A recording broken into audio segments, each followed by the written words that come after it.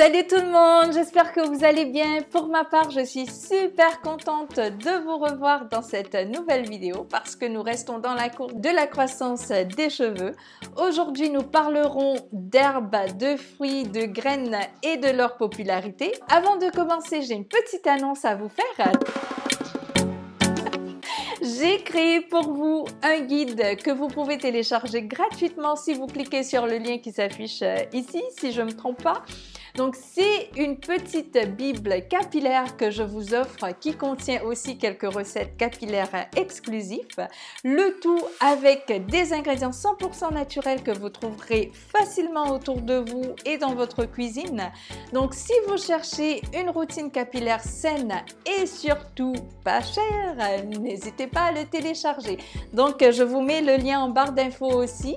Et si c'est la première fois que vous me voyez, vous voyez ma tête, songez à vous abonner et n'oubliez pas d'activer la cloche de notification car je publie une nouvelle vidéo chaque semaine. Alors revenons aux herbes. Vous les voyez dans beaucoup des vidéos ou des tutoriels faits maison en ligne sur YouTube qui se baladent un peu partout. Il y a aussi différentes marques et certaines entreprises qui commencent à faire des produits à base d'herbes et à les promouvoir, mais pourquoi sont-ils aussi bons? Comment les gens obtiennent-ils des résultats?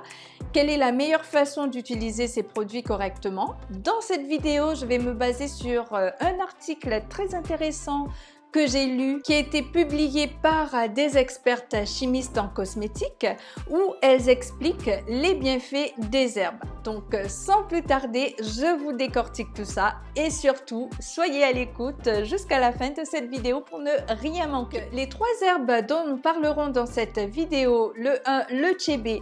Donc ce qui est vraiment cool à propos de cette herbe, c'est qu'il s'agit en fait d'une poudre. Donc c'est comme un mélange d'herbes, de plantes et c'est les femmes africaines qui l'utilisent comme pour faire le mélange avec leur après-shampoing ou même faire de l'huile avec. Le deuxième, les graines de fenugrec. Elles sont dérivées de la plante de fenugrec. Elles sont cultivées en Europe et en Asie et ce qui la rend unique, c'est que vous trempez les graines avec une autre huile comme de l'huile d'olive ou de l'huile de jojoba ou l'huile de votre choix, peu importe. Et l'huile elle-même extrait les bienfaits des graines de fenugrec. Et le dernier, mais non le moindre, c'est l'amla. Je suppose que vous avez déjà entendu parler de l'huile d'amla. Donc en fait, c'est un fruit. Et lorsque vous séchez les feuilles de ce fruit, vous pouvez le faire tremper dans de l'huile, encore une fois, et vous obtenez une huile vraiment cool qui est l'huile d'amla. Mais les amis, la bonne nouvelle, c'est que vous n'avez pas besoin de vous soucier à faire tout ça, d'accord? Car vous pouvez acheter ces huiles directement en magasin ou en ligne. Parlons de ce qui le rend incroyable, pourquoi cela fonctionne et comment cela fonctionne.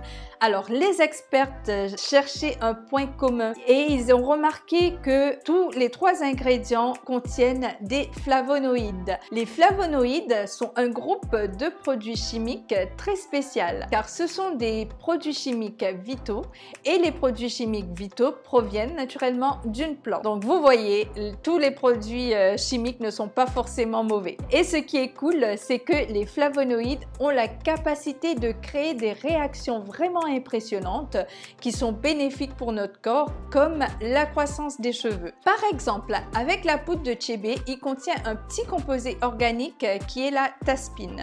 La taspine est connue pour favoriser la croissance des cheveux. Avec les graines de fenugrec, ils contiennent de l'acide nicotinique, également connu sous le nom de niacine, qui est connu pour prévenir la chute des cheveux. Et enfin, l'amla qui contient plusieurs flavonoïdes qui sont connus pour renforcer les follicules pileux. Cependant, bien que toutes ces choses sont individuelles et géniales, un flavonoïde que les experts ont vu qui est très unique, c'est que ces trois ingrédients contiennent de la quercétine.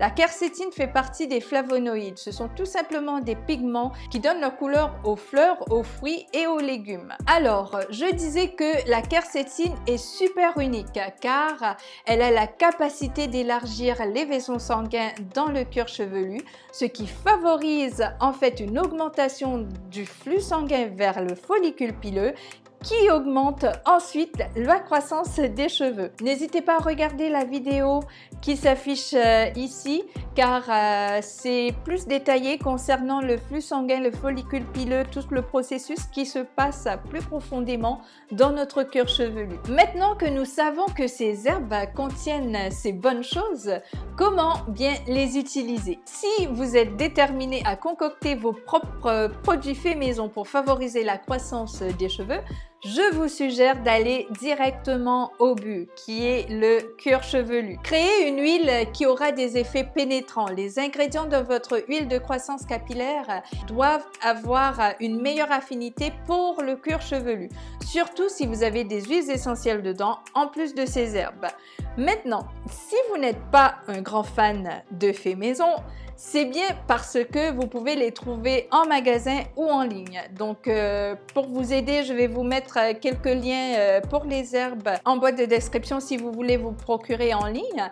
Je dirais tout simplement de vérifier la liste des ingrédients et vérifier les critiques pour vous assurer que cela fonctionne réellement et que les gens ont obtenu des résultats en utilisant ces produits. Cependant, si vous achetez quelque chose et que vous ne l'aimez pas et que vous avez des irritations avec, donc arrêtez définitivement d'utiliser ce produit. Donc voilà, ce sont les 3 herbes que je recommanderais. J'ai adoré faire cette vidéo parce que j'ai eu la chance d'en savoir plus sur le fenugrec, sur l'amla et la poudre de chébé. Maintenant, bien sûr, j'ai une question pour vous. Avez-vous utilisé un autre type d'herbe avec lequel vous voyez le résultat? Si c'est le cas, partagez-le ci-dessous. Vous savez à quel point j'aime partager, en particulier en ce qui concerne les connaissances et l'expérience. Et j'ai hâte à participer à la conversation avec vous. Si vous avez appris quelque chose de nouveau, n'hésitez surtout pas de liker et de partager la vidéo. Je vous souhaite une excellente journée, un super week-end et je vous dis à très bientôt pour une nouvelle vidéo. Ciao!